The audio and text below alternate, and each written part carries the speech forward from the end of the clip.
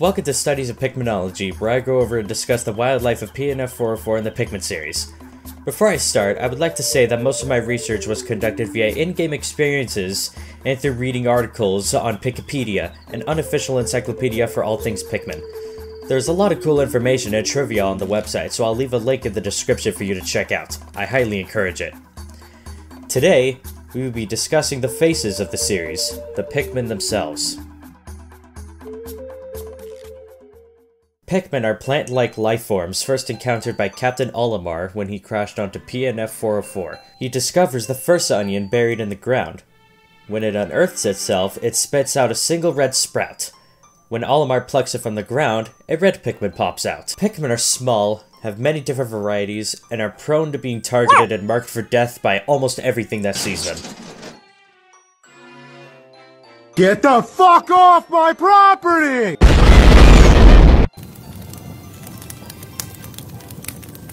They are about 3 centimeters in height, including the stem and flower, and have humanoid bodies. They could run, carry objects, fight, and dig like humans. All Pikmin have different shapes, sizes, colors, and abilities, but what they all have in common is the stem with either a leaf, bud, or flower on top of their heads, and being absolutely adorable. The leaf, bud, or flower on top of the stem shows the Pikmin's maturity. Pikmin are loyal creatures, and will follow and obey whoever plucks them from the ground. In one of Olimar's notes in Pikmin, he writes down his concerns and questioning as to why the Pikmin haven't attacked him. He wonders if they view him as a parental figure of sorts, but it may be more likely that what makes Pikmin non-hostile is his whistle, as shown with the antenna beetle's sound being able to control Pikmin. However, the Pikmin do not attack Olimar or any other captains while idle, so maybe they do see him as a parental figure. Maybe they know that they will struggle to get by without him and the other leaders. Come sing with me!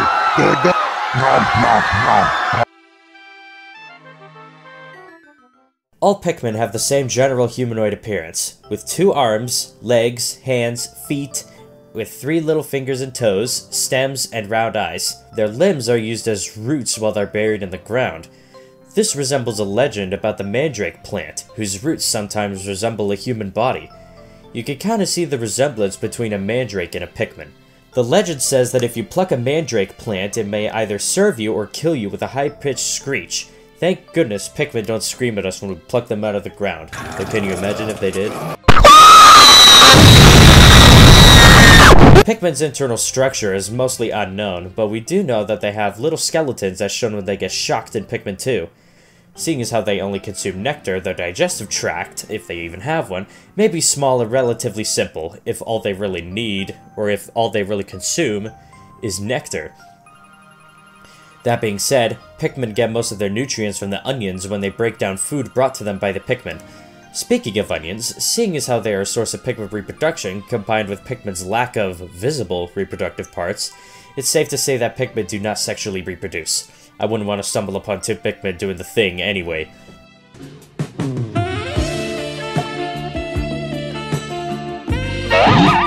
However, Pikmin are capable of asexual reproduction.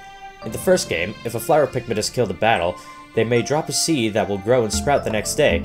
This means that Pikmin don't have defined sexes and can be considered hermaphrodites. Pikmin don't have lungs, and judging from seeing what happens to a Pikmin's stem when it catches fire, is poisoned, etc., it seems that their main source of life or respiration is the leaf, bud, or flower on the top of their head. Blue Pikmin are described as having gills on their cheeks, however. Despite these gills never being visible in-game or on official artwork, they seem to be linked to the top of their stems that allow them to survive and swim in the water. Pikmin can survive in shallow bodies of water as long as it doesn't Shut up. Pikmin can survive in shallow bodies of water as long as it doesn't touch the top of their stems. The only Pikmin that are actually able to swim, regardless, are blue Pikmin, so other types will fall beneath the water's surface and drown without help. When a Pikmin dies, a little ghost flies away from where it fell. They may be dead, but they'll protect us in spirit, mostly. Sometimes Pikmin will release liquid of their matching color when impaled by enemies like the cloaking Burronet. This is likely their equivalent of blood. Pikmin pop out from the onion as seeds, and after a few seconds of being in the ground, they become sprouts that must be plucked out by a captain. How Pikmin go from a seed to a full-blown living being with multiple capabilities in a matter of seconds is unknown to me, but my guess is that they drink a lot of milk. When left idle, Pikmin stems will glow with their respective color, and in Pikmin, they would lose a bit of tint in their color. At the end of the second game, it shows that Pikmin are also bioluminescent and can glow. How they're able to do this is unknown. Pikmin are strong creatures, able to carry things at least 10 times their size, as observed by blue Pikmin throwing purple Pikmin out of the water to save them from drowning. Strong little fellows. Pikmin can also speak, and can even be heard saying some human words when being plucked out of the ground. When idle, Pikmin will interact with each other in various ways, including playing, grooming, and observing the leaders. Idle Pikmin have been seen mimicking various leaders' actions, like a young child with their older sibling. In Pikmin 2, if you have a group of 100 Pikmin consisting of 20 of each type, they may sing parts of the song Aino Uta at random.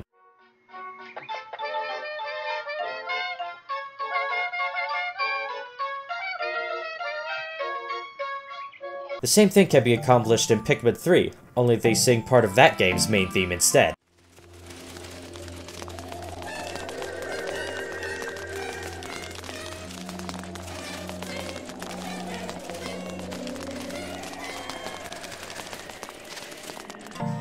Based on this and the other sounds the Pikmin make, it seems that their language is rather simple, but not enough for us to fully understand.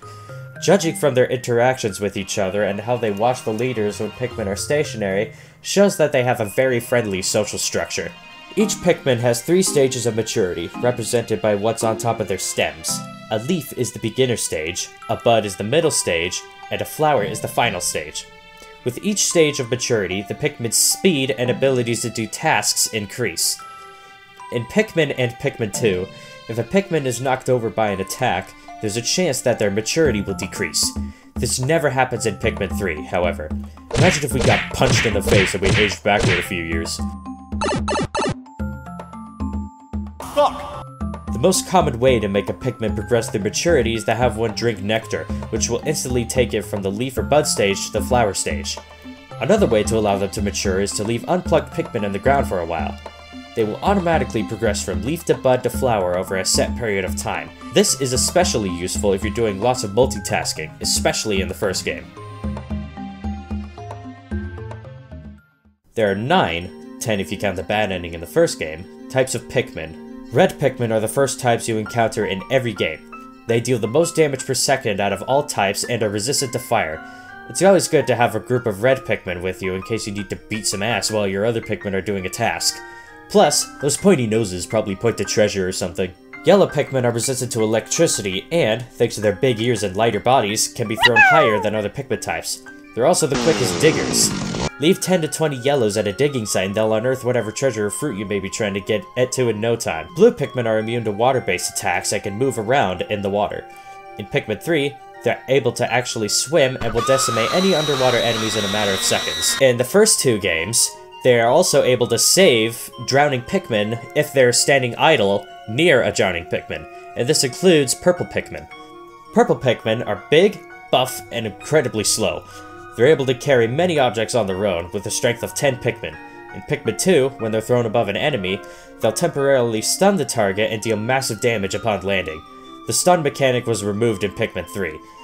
Purple Pikmin are good to have alongside red Pikmin, but their slow movement speed may result in struggles to keep up with the rest of the group, even at the flower stage. Speaking of flowers, their buds and flowers are magenta instead of white, and being subterranean, they don't have onions like the other Pikmin. White Pikmin are small, thin, and incredibly fast. They move faster than any Pikmin type, and those big red eyes allow them to detect buried treasure and fruit.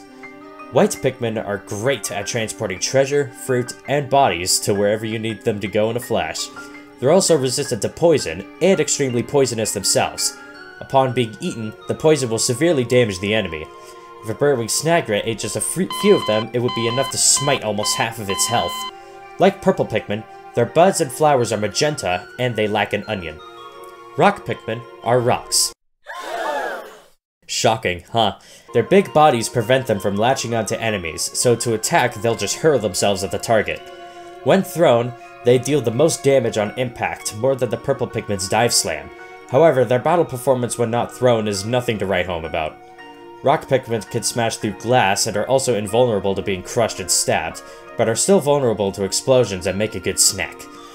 The indigenous creatures here truly eat anything, even rocks. Rock Pikmin buds and flowers are indigo. Winged Pikmin have wings, of course, and are smaller than white Pikmin. Similar to white Pikmin, winged Pikmin have big blue eyes, but they don't seem to allow them to see anything buried in the ground. Their little wings allow them to carry objects across spaces that can't be accessed by other Pikmin, making for some cool shortcuts to the onion and your ship.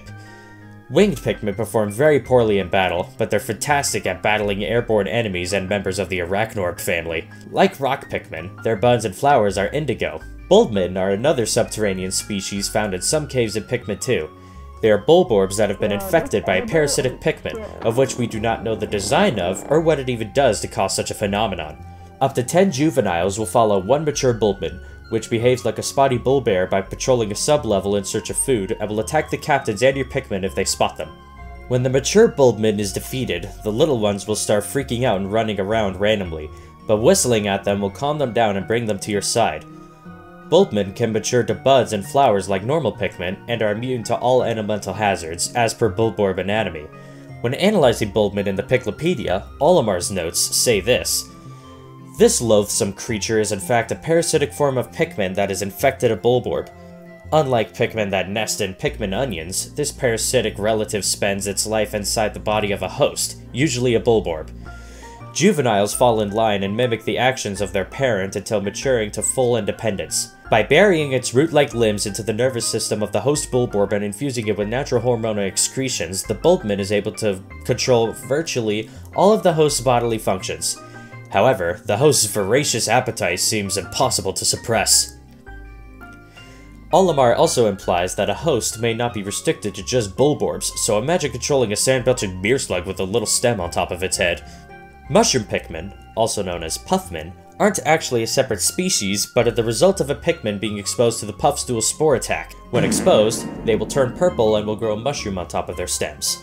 This can be undone by attacking a Pikmin with an unaffected Pikmin, shaking them off of Olimar, waiting for the effect to wear off, or defeating the Puffstool. Puffmin and the Puffstool can only be found in the first game. In the bad ending of the first game, the Pikmin take a dead Olimar to one of the onions, where he pops out in the form of a Pikmin. He grows back to his normal size like other Pikmin, and has a black stem on his head. What this interesting Pikmin is capable of is unknown, but I don't think we should take our eyes off of Olimar. In the best ending of the first game, when Olimar flies away from PNF 404, multiple different colored onions will also fly away from the planet's surface.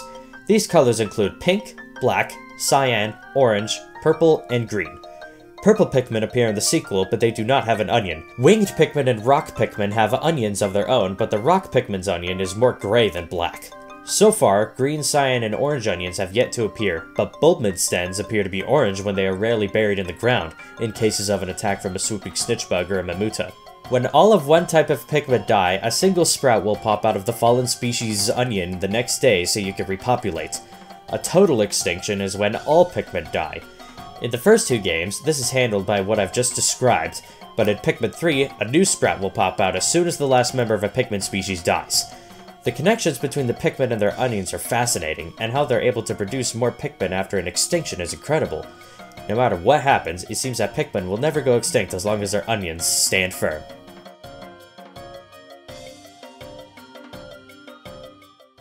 It would be a criminal offense to make a video about the Pikmin and not discuss Candypop Buds, plants with petals that resemble Pikmin skin in terms of texture and appearance. If a Pikmin falls into one of these plants, it will spit out a seed of its respective color. In Pikmin, you can throw up to 10 Pikmin into one Candypop Bud before it shuts its snout. Its snout? Before it closes and spits out 10 seeds, but this number was lowered to 5 at a time in Pikmin 2 and 3. In Pikmin 2, there exists a Candypop Bud called the Queen Candypop Bud, which cycles through the colors red, yellow, and blue. This will spit out a max of 10 Pikmin of its chosen color after absorbing one single Pikmin. Some Candypop Buds will wither away after being used a certain amount of times. Candypop Buds only appear in caves in Pikmin 2, but in the first and third games they appear above ground. The relationship between the Pikmin and these mysterious plants is unknown, but interestingly enough, in Pikmin 3 they both share the same leaf texture. Throughout the series, Candypop Buds have also emitted particles similar to the onions and made sounds similar to the Pikmin.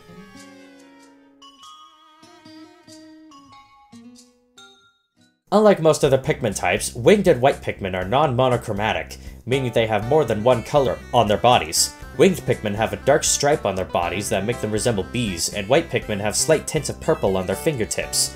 In Pikmin, all 3 types were originally intended to hold bomb rocks.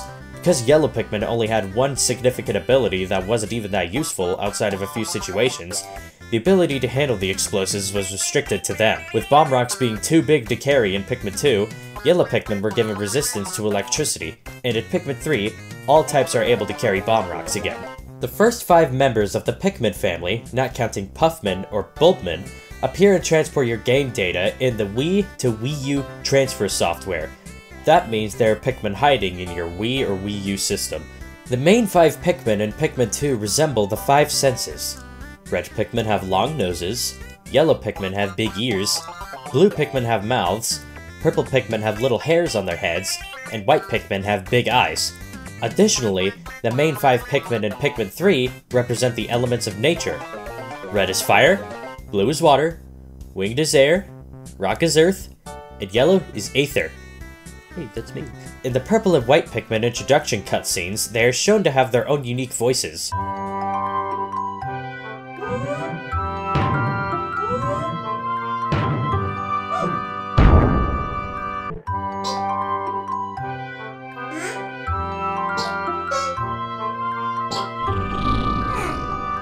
But in normal gameplay, they sound like all the other Pikmin. Purple Pikmin have different voices as seen in Pikmin short movies as well. In Pikmin 3, Rock and Pink Pikmin have their own voices in both the intro cutscenes and normal gameplay. Rock and Winged Pikmin had blue flowers in their concept art, as opposed to their now indigo flowers. Pikmin appear in multiple other games as cameos. You just gotta keep a real close eye out because they are very small and hard to miss. For some reason, in Pikmin 2, it's impossible for 100 Pikmin to be stuck in the ground in a sub-level at the same time. The last remaining Pikmin will either be pushed back by Mamodxx or stay idle when a snooping snitchbug tries to grab it. The Pikmin types that are best in combat are always the first to be acquired. You find reds in all 4 games, and purples and rocks are the second to be found in 2 and 3 respectively. The Pikmin are all voiced by Hajime Wakai, and the voice lines are manipulated to sound like they currently do. A YouTuber called Scruffy made a video with a section that covers this in more detail, so I recommend you check that out, link in the description below. In Hey Pikmin, the SS Dolphin Mark II implies that Pikmin appear on multiple planets. It's safe to say this about the other creatures we can see as well. This is a topic that I'd like to dive into at some point in a future video, so stay tuned for that.